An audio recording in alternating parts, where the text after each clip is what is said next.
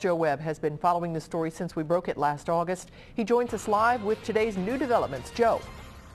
Well, Cammie, the biggest question hanging over Bob Due's head is how long is his sentence going to be? The prosecution is recommending 15 years, but when he's sentenced in April, his attorney will argue that it be reduced to 10 years, and it will be at least 10 years.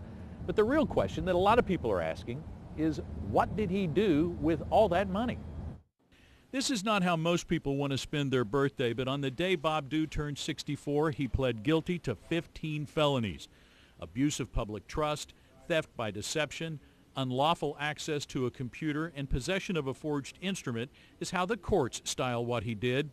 Due admitted to Judge Gregory Bartlett that he misused his position as Covington's finance director, wrote himself checks with taxpayer money, and then manipulated the system to cover his tracks. He agreed to a 10 to 15-year sentence and to pay back the $793,127 he stole. That's probably going to be, $50 or $100 a month for the rest of his life, but we will be collecting that from him. He'll never be able to get off parole until he pays his restitution. $800,000 is a lot of money. If some of it is hidden away, it's still hidden. Bob Due has not been able to account for much of it. Investigators say it's a mystery because he did not have a lavish lifestyle, drug addiction, or gambling problem. The long story short is no, he hasn't explained to us where all the cash went. So we've been able to trace some of it, but not all of it.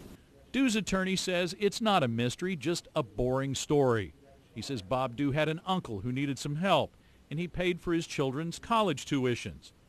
But that's something many working people do without stealing from their boss. In essence, it went towards supplementing his life and the cost of living, and really nothing that was outstanding or exciting.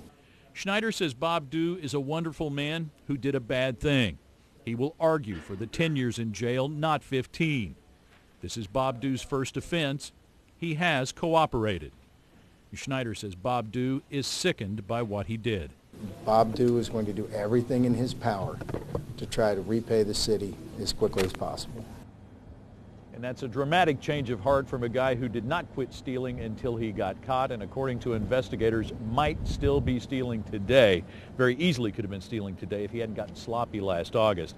Now, the criminal case against Bob Due obviously wrapping up. He still faces a civil suit filed against him by the city of Covington. Cammie?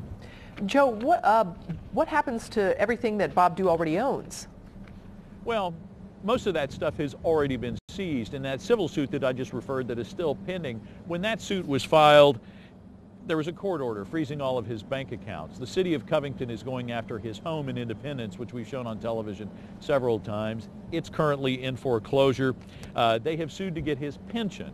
He paid into his pension for 16 years and was making about $100,000 a year when he got caught. So there is some money to be got there. Anything that Bob Due has that is tangible that they can get their hands on, they're going to try and get their hands on. The city of Covington has also filed a claim, a fraud insurance claim, with its insurance carrier. The insurance carrier has made an offer. They've rejected it. They're currently negotiating. So some of the money will be recovered there. But the bottom line is Bob Due is on the hook for that $793,000. If they don't get it anywhere else, he's got to pay it. All right, Joe Webb, thank you. And Bob Due will be formally sentenced on April 17th.